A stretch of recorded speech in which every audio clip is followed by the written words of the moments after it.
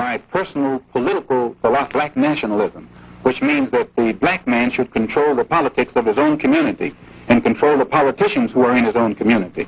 My personal economic philosophy is also black nationalism, which means that the black man should have a hand in controlling the economy of the so-called Negro community.